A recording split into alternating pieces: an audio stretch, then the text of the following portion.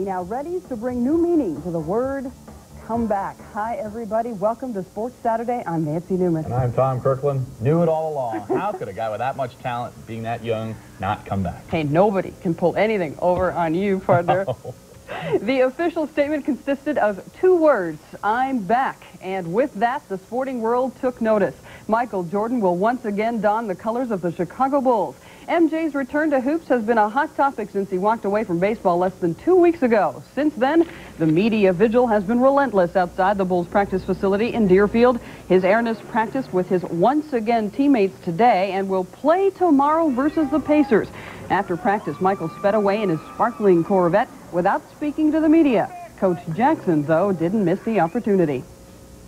He walked in this morning and shook my hand, said, it's a done deal. We're all very happy about this. We think it's going to be great for our basketball club. We hope expectations, which are going to be high, aren't overreaching for what we have as a basketball club. We're just glad he's getting back on the court and going to play. Yeah, he's in an upbeat mood, and I think, that he wanted a tape of Indiana so that he could watch them play. He wanted to know how they played. He wanted to know what we did against them, defensively and offensively. He was right into the game strategy right away. Well, I think after having him on the floor tomorrow, I'll be able to describe it. Maybe won't be able to describe it, but once we see him out there in that red uniform playing for the Chicago Bulls, that'll be the emotional moment we've looked for and we've all waited for. Michael will let his play speak first tomorrow. He will not talk to the media until following the afternoon tilt versus Indiana. Tom? So how would his peers react to the return of a man they couldn't stop? It's the agony and the ecstasy.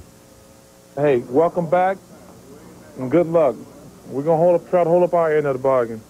We won't play them again unless they get to the finals. And like I said, good luck. Yeah, I think everyone's been expecting it the last couple of weeks, and I think it's great for the game, and it's great for the NBA.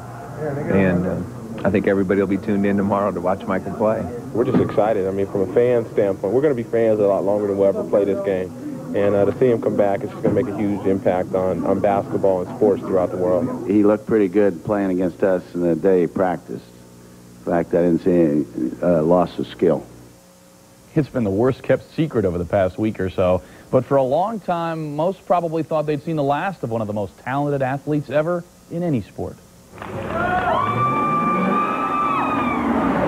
Once again, Michael Jordan's driving hard down the lane. It was just 17 months ago that Michael shocked the round ball realm by announcing his retirement. I just feel that I don't have anything else for myself to prove. But he did leave the locker room door open for a possible comeback. I think the word retire means you can do anything you want from this day on. So if I desire to come back and play again, maybe that's what I want to do. Maybe that's the challenge that I may need someday down the road. Challenge? There was none left for him to meet.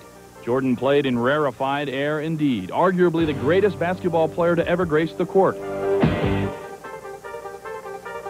A 3-time NBA MVP, he won 7 consecutive scoring titles, 3 straight championship MVP awards while leading his Bulls to the mind-boggling three-peat. And oh yeah, Jordan once scored 23 straight points in a game. That's an NBA record. But all the awards and attention only magnified Michael's every move and cut down his ring of privacy. And then his father's tragic murder in the summer of 1993 dealt him a blow most unkind. Michael called time out and quit basketball, only to begin a passionate pursuit of a career in baseball. But even in AA ball, Jordan was hardly an impact player, except in the stands. People came to see him by the thousands. He briefly stepped back into the hoop spotlight at Scottie Pippen's charity game, the last game at the Chicago Stadium. Rusty? Not at all.